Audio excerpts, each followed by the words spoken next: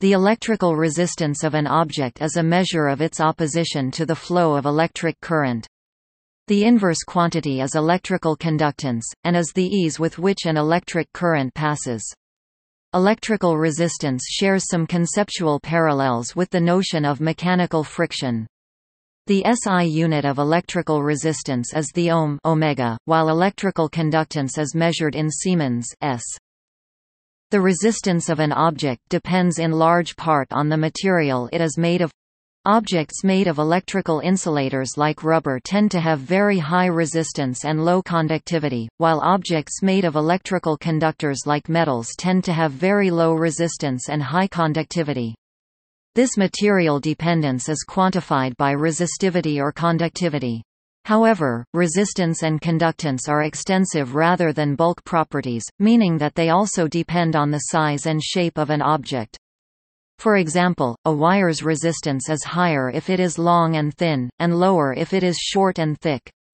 All objects show some resistance, except for superconductors, which have a resistance of 0. The resistance R of an object is defined as the ratio of voltage across it V to current through it I, while the conductance G is the inverse. R equals V I G equals I V equals 1 R. Display style R equals V over I Q quad G equals I over V equals frac 1 R. For a wide variety of materials and conditions, V and I are directly proportional to each other, and therefore R and G are constants, although they will depend on the size and shape of the object, the material it is made of, and other factors like temperature or strain. This proportionality is called Ohm's law, and materials that satisfy it are called ohmic materials. In other cases, such as a transformer, diode or battery, V and I are not directly proportional. The ratio V/I is sometimes still useful, and is referred to as a chordal resistance or static resistance, since it corresponds to the inverse slope of a chord between the origin and an IV curve. In other situations, the derivative d V d I display style frac dV d may be most useful. This is called the differential resistance.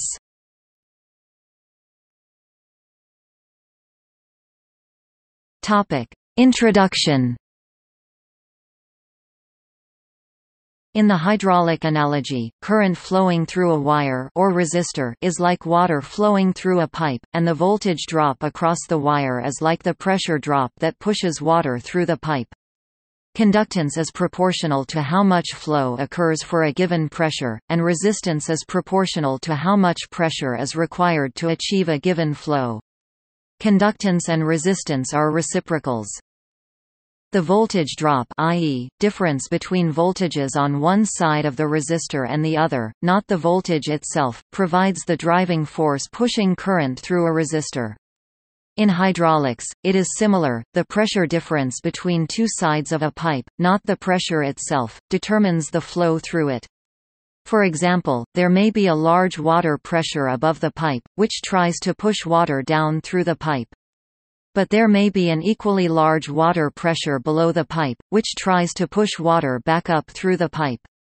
If these pressures are equal, no water flows. In the image at right, the water pressure below the pipe is 0. The resistance and conductance of a wire, resistor, or other element is mostly determined by two properties: geometry, shape, and material geometry is important because it is more difficult to push water through a long, narrow pipe than a wide, short pipe. In the same way, a long, thin copper wire has higher resistance, lower conductance than a short, thick copper wire. Materials are important as well. A pipe filled with hair restricts the flow of water more than a clean pipe of the same shape and size. Similarly, electrons can flow freely and easily through a copper wire, but cannot flow as easily through a steel wire of the same shape and size, and they essentially cannot flow at all through an insulator like rubber, regardless of its shape. The difference between copper, steel, and rubber is related to their microscopic structure and electron configuration, and is quantified by a property called resistivity. In addition to geometry and material, there are various other factors that influence resistance and conductance, such as temperature. See below.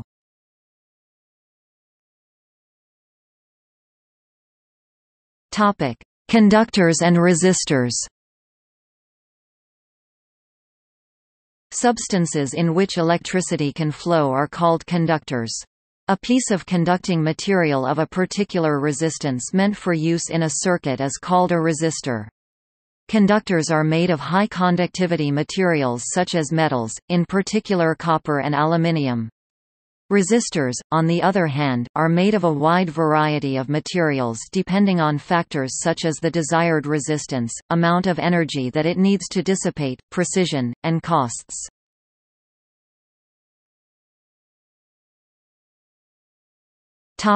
Ohm's law. For many materials, the current I through the material is proportional to the voltage V applied across it. I V /I propto V over a wide range of voltages and currents. Therefore, the resistance and conductance of objects or electronic components made of these materials is constant.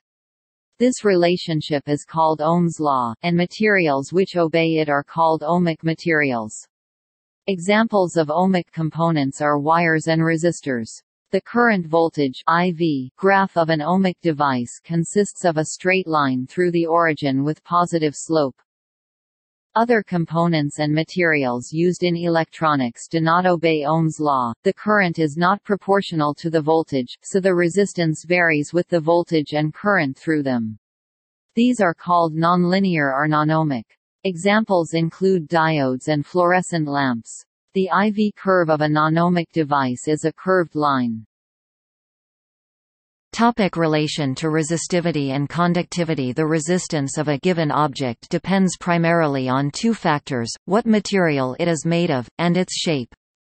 For a given material, the resistance is inversely proportional to the cross-sectional area. For example, a thick copper wire has lower resistance than an otherwise identical thin copper wire. Also, for a given material, the resistance is proportional to the length. For example, a long copper wire has higher resistance than an otherwise identical short copper wire. The resistance R and conductance G of a conductor of uniform cross-section, therefore, can be computed as R equals ρ A, G equals sigma A. Displaystyle begin aligned R and equals ρ frac L a 5 pt G and equals sigma frac a L end aligned, where displaystyle L is the length of the conductor measured in meters, m A is the cross-sectional area of the conductor measured in square meters, m squared. Sigma is the electrical conductivity measured in Siemens per meter, sm-1, and ρ is the electrical resistivity, also called specific electrical resistance, of the material, measured in ohm meters, omega m. The resistivity and conductivity are proportionality constants, and therefore depend only on the material the wire is made of, not the geometry of the wire. Resistivity and conductivity are reciprocals. Rho equals 1 sigma. Displaystyle rho equals 1 sigma. Resistivity is a measure of the material's ability to oppose electric current. This formula is not exact, as it assumes the current density is totally uniform in the conductor, which is not always true in practical situations. However, this formula still provides a good approximation for long thin conductors such as wires. Another situation for which this formula is not exact is with alternating current AC, because the skin effect inhibits current flow near the center of the conductor. For this reason, the geometrical cross-section is different from the effective cross-section in which current actually flows, so resistance is higher than expected. Similarly, if two conductors near each other carry AC current, their resistances increase due to the proximity effect. At commercial power frequency, these effects are significant for large conductors carrying large currents, such as busbars in an electrical substation, or large power cables carrying more than a few hundred amperes. The resistivity of different materials varies by an enormous amount. For example, the conductivity of Teflon is about 10–30 times lower than the conductivity of copper. Why is there such a difference? Loosely speaking, a metal has large numbers of delocalized electrons that are not stuck in any one place, but free to move across large distances, whereas in an insulator like Teflon, each electron is tightly bound to a single molecule, and a great force is required to pull it away. Semiconductors lie between these two extremes. More details can be found in the article, Electrical Resistivity and Conductivity. For the case of electrolyte solutions, see the article, Conductivity electrolytic. Resistivity varies with temperature. In semiconductors, resistivity also changes when exposed to light. See below. Topic: Measuring resistance. An instrument for measuring resistance is called an ohmmeter. Simple ohmmeters cannot measure low resistances accurately because the resistance of their measuring leads causes a voltage drop that interferes with the measurement, so more accurate devices use four-terminal sensing.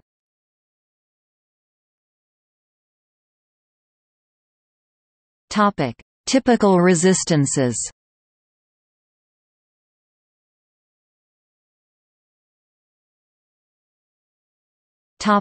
Static and differential resistance. Many electrical elements, such as diodes and batteries, do not satisfy Ohm's law.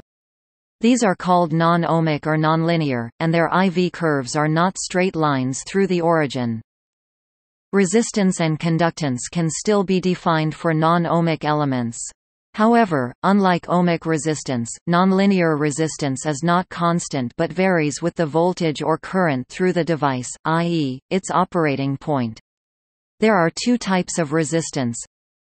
Static resistance, also called chordal or DC resistance. This corresponds to the usual definition of resistance, the voltage divided by the current R S T A T I C equals V I. Display style R underscore mathrm static equals frac V I. It is the slope of the line chord from the origin through the point on the curve. Static resistance determines the power dissipation in an electrical component. Points on the IV curve located in the second or fourth quadrants, for which the slope of the chordal line is negative, have negative static resistance. Passive devices, which have no source of energy, cannot have negative static resistance. However, active devices such as transistors or op-amps can synthesize negative static resistance with feedback, and it is used in some circuits such as gyrators. Differential resistance, also called dynamic, incremental or small signal resistance. Differential resistance is the derivative of the voltage with respect to the current, the slope of the IV curve at a point R D I F F equals D V D I. Display style R underscore mathrm diff equals frac dV d. If the IV curve is nonmonotonic with peaks and troughs, the curve has a negative slope in some regions. So in these regions the device has negative differential resistance. Devices with negative differential resistance can amplify a signal applied to them, and are used to make amplifiers and oscillators. These include tunnel diodes, gun diodes, IMPATT diodes, magnetron tubes, and unijunction transistors.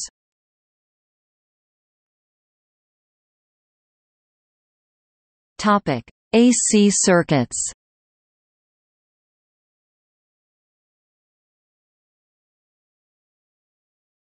Impedance and admittance.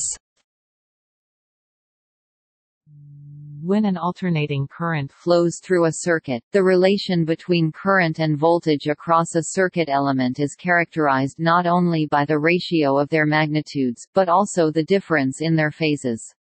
For example, in an ideal resistor, the moment when the voltage reaches its maximum, the current also reaches its maximum. Current and voltage are oscillating in phase. But for a capacitor or inductor, the maximum current flow occurs as the voltage passes through zero and vice versa. Current and voltage are oscillating 90 degrees out of phase. See image at right. Complex numbers are used to keep track of both the phase and magnitude of current and voltage. V T equals re V 0 E J omega T I T equals re I 0 E J omega T Z equals V 0 I 0 Y equals I 0 V 0. Display style V T equals text re V underscore 0 E caret J omega T quad I T equals text re I underscore 0 E caret J omega T quad Z equals frac V underscore 0 I underscore 0 quad Y equals frac I underscore 0 V underscore 0, where T is time. V T and I T are, respectively, voltage and current as a function of time. V0, I0, Z, and Y are complex numbers. Z is called impedance. Y is called admittance. Re indicates real part. Omega. Display style omega is the angular frequency of the AC current. J equals -1. Display style J equals sqrt -1 is the imaginary unit. The impedance and admittance may be expressed as complex numbers that can be broken into real and imaginary parts. Z equals R plus J X Y equals G plus J B. Display style Z equals R plus JX quad Y equals G plus JB, where R and G are resistance and conductance respectively, X is reactance, and B is susceptance. For ideal resistors, Z and Y reduce to R and G respectively, but for AC networks containing capacitors and inductors, X and B are non-zero. Z equals 1 Y. Display style Z equals 1 Y.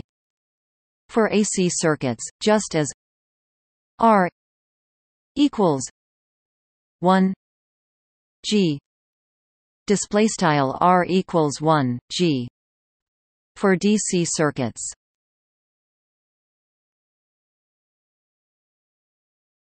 Topic: Frequency dependence of resistance.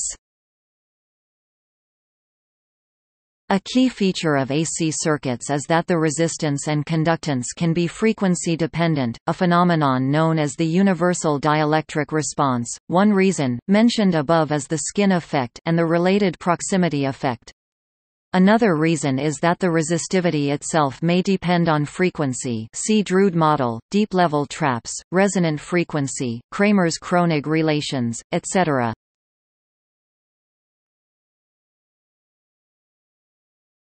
Topic: Energy dissipation and Joule heating. resistors, and other elements with resistance, oppose the flow of electric current. Therefore, electrical energy is required to push current through the resistance. This electrical energy is dissipated, heating the resistor in the process. This is called Joule heating, after James Prescott Joule, also called ohmic heating or resistive heating. The dissipation of electrical energy is often undesired, particularly in the case of transmission losses in power lines. High-voltage transmission helps reduce the losses by reducing the current for a given power. On the other hand, Joule heating is sometimes useful, for example in electric stoves and other electric heaters, also called resistive heaters. As another example, incandescent lamps rely on Joule heating. The filament is heated to such a high temperature that it glows white hot with thermal radiation, also called incandescence. The formula for Joule heating is P equals I 2 R. Display style P equals I caret 2 R, where P is the power energy per unit time converted from electrical energy to thermal energy, R is the resistance, and I is the current through the resistor.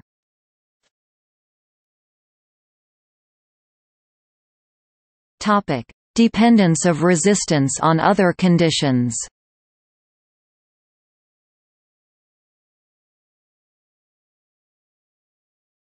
Topic: Temperature dependence.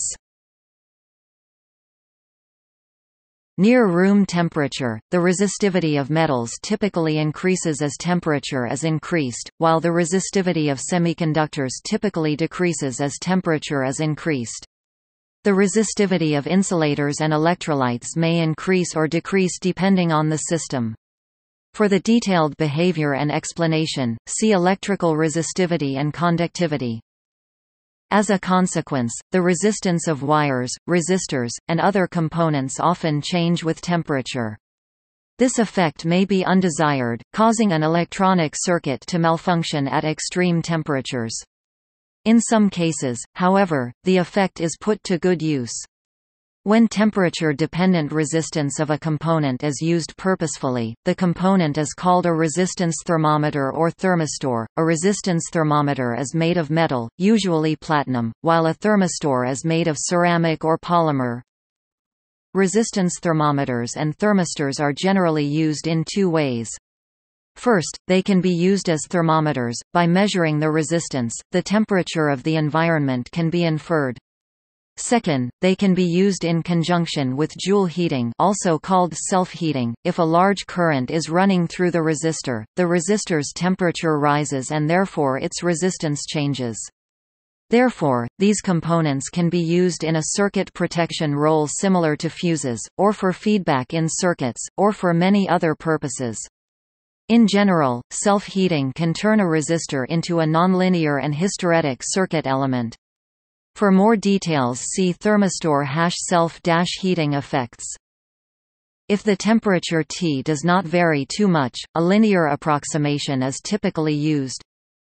R T equals R 0 1 plus alpha T minus T 0.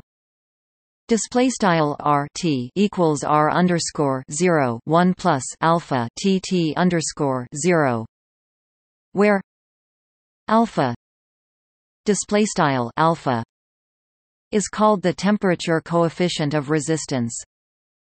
T 0 display style T underscore 0 is a fixed reference temperature, usually room temperature, and R 0 display style R underscore 0 is the resistance at temperature T 0 display style T underscore 0.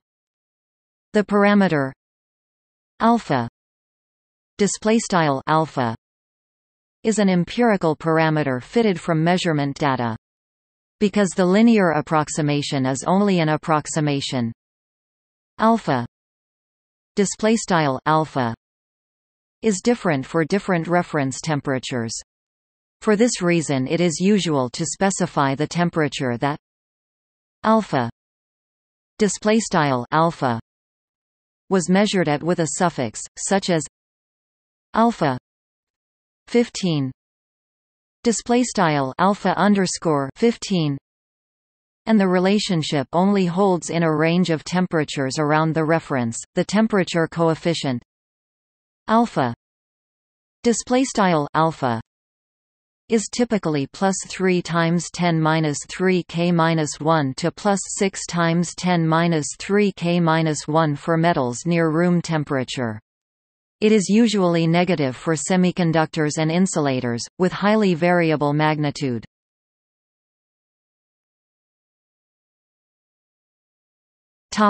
Strain dependence. Just as the resistance of a conductor depends upon temperature, the resistance of a conductor depends upon strain. By placing a conductor under tension, a form of stress that leads to strain in the form of stretching of the conductor, the length of the section of conductor under tension increases and its cross-sectional area decreases. Both these effects contribute to increasing the resistance of the strained section of conductor. Under compression, strain in the opposite direction, the resistance of the strained section of conductor decreases. See the discussion on strain gauges for details about devices constructed to take advantage of this effect.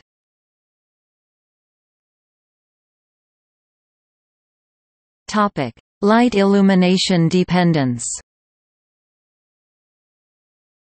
Some resistors, particularly those made from semiconductors, exhibit photoconductivity, meaning that their resistance changes when light is shining on them. Therefore, they are called photoresistors or light-dependent resistors. These are a common type of light detector.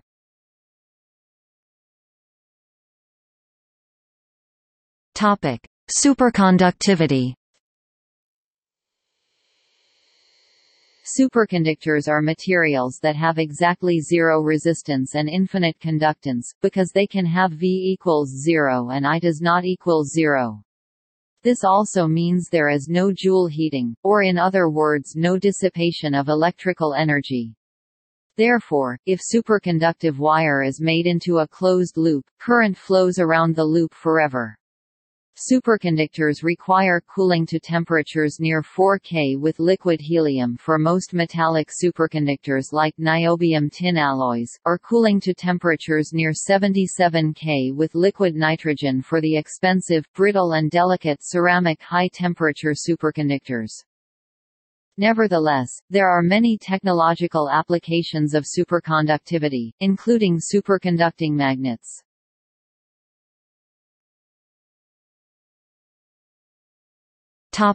See also: Conductance quantum and its reciprocal, the von Klitzing constant under von Klitzing. Electrical measurements. Contact resistance. Electrical resistivity and conductivity. For more information about the physical mechanisms for conduction in materials. Johnson-Nyquist noise. Quantum Hall effect, a standard for high-accuracy resistance measurements. Resistor. RKM code. Series and parallel circuits. Sheet resistance. SI electromagnetism units. Thermal resistance. Voltage divider. Voltage drop.